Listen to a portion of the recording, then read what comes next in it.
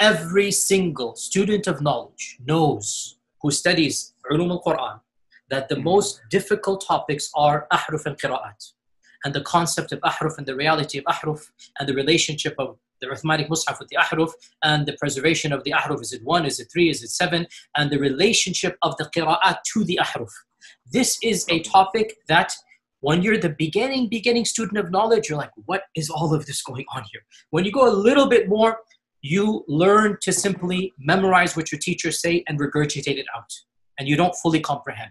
When you do a deep dive is when things get very, very awkward and difficult. By the way, I'm a scuba diver. I'm an advanced rescue nitrox certified scuba diver, over 200 dives. So if you need a diver, believe me, I'm more than happy to go diving anywhere. I have been doing a deep dive into this issue. When you do a deep dive, I'm a scuba diver. When you do a deep dive, I'm a scuba diver.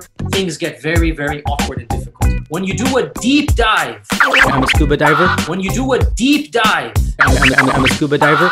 Things get very, very awkward and difficult. I'm more than happy to go diving anywhere. If I were to give you a blank Mus'haf, let's not. I'm a scuba diver. I'm more than happy to go diving anywhere. If I were to give you a blank Mus'haf, let's not.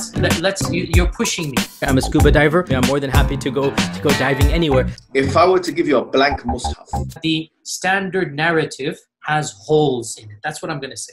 If I were to give you a blank Mus'haf, leave it at that, ya akhi. When you do a deep dive, I'm a scuba diver. When you do a deep dive, I'm a scuba diver.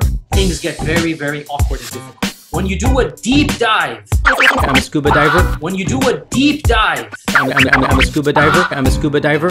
Things get very, very awkward and difficult. I have been doing a deep dive into this issue. The standard narrative has holes in it. Leave it at that, ya akhi.